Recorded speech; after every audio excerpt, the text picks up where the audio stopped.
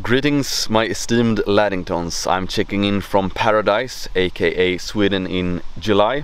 I'm checking in with a clarification regarding the terms alpha and beta. Now, regarding the term alpha, I have never once referred to myself as an alpha. I have, however, referred to others as alpha, and I have used the term as a compliment. Basically, I've said this is an alpha character, and I've basically meant cool or manly or whatever.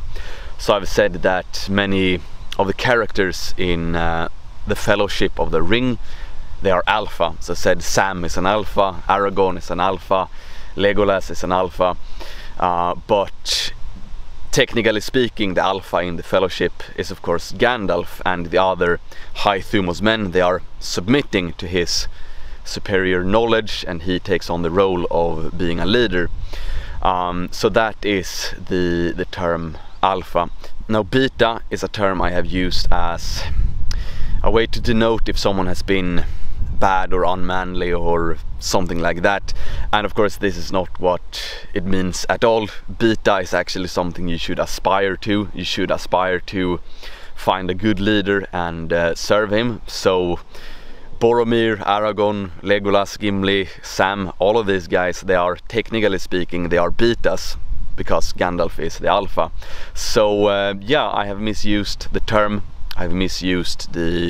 So a second in command is beta in a particular situation. Then of course, if we're talking about the Fellowship of the Ring, to take that example, Boromir of course is the alpha when he is the commander of the armies of Gondor, and Aragorn later becomes an alpha when he becomes king. So alpha and beta, they aren't really good terms to use, because they are so fluid in their use. You have some guys who are good at being leaders in a certain situation because they know best then and there, but in a different situation they are not the best. And of course, when we're talking about leadership is not something that is necessarily something you should strive for, but it's rather a responsibility you take on, and you take on a lot of, yeah, responsibility basically is what leadership is. And the one who knows the way best is supposed to be the leader, the one who knows how to steer the ship, the one who knows the course, the best course of action. He should reluctantly embrace the position of a leader or an alpha. So basically, I will not use these terms anymore.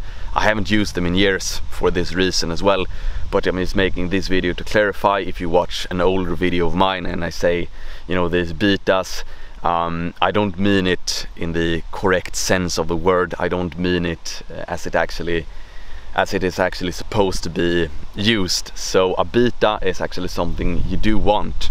And speaking of culture, since I've referred to Lord of the Rings, I can also refer to Warhammer 40k, the Horus Heresy, and I do believe that it is an appealing aesthetic because you have a literal god emperor that others can serve. So High Thumos men who are very capable in their own right, they are serving the god emperor, and I do believe that is a good and worthy goal for any man, to find a good leader to serve. And if we're talking about hierarchy and everything like that, it is a sign of a mature man to be able to recognize the greatness of another man and to follow him.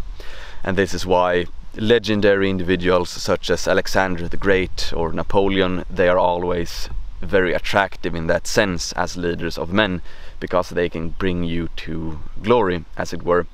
So absolutely nothing wrong with being a beta, absolutely nothing wrong with being a follower. Being a follower is something good if you follow someone worth following, which in Alexander's case, yeah, he was very worth following, because his followers, they were brought to glory by him. So that is something to note, that yeah, being a beta then, or being a follower, is something good. It's something you should strive for. If you aren't worthy, if a good leader sees you as being unfit to be a follower of his, yeah, then you can work on yourself. So and then of course you have this rather juvenile libertarian mindset that, oh, you know, I'm my own man and I don't follow anyone, perhaps because you aren't worthy of being a companion, perhaps you aren't worthy of serving a great man. Now of course I'm talking in very broad terms here. I'm talking about historically speaking, today hierarchies, they can be quite hard to find to begin with, so this leads us into the term sigma male, which I suppose is mostly a meme, but it denotes someone who want to stand outside of the hierarchy and do his own thing. And I suppose most guys today, they are sigma males, not because they want to, but because the hierarchies are dissolved and everyone is sort of an individual in themselves, which isn't good. It's not good. It's good to be part of a larger community.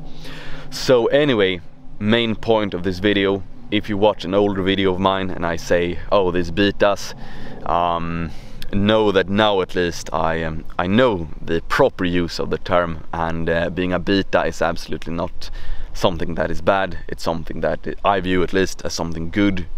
Being an alpha then is, I haven't used this term in a long while, and I will not use it moving forward either. You can say leader, and a leader is someone who can be a leader in one situation and a follower in a different situation.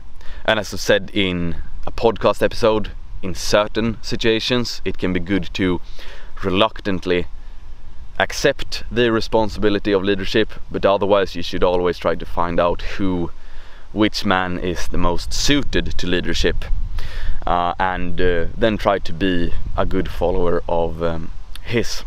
Then of course we can talk about monarchy and everything like that, but that is a topic for another video. So anyway, thank you for watching. If you haven't already read Dauntless, do so. First link in the description box below. And I wish you a fantastic summer ahead. XOXO. Boom.